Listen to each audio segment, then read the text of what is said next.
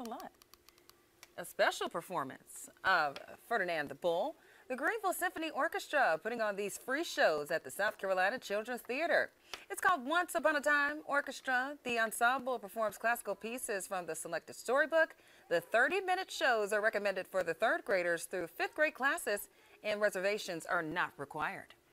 And this provides a really low stakes way for them to experience live performance where they don't have to sit still, be quiet, and be polite. They get to roll around and participate and really become immersed in the experience. Well, the group will perform Gruffalo on April 18th, followed by Grumpy Monkey on May 9th. All right.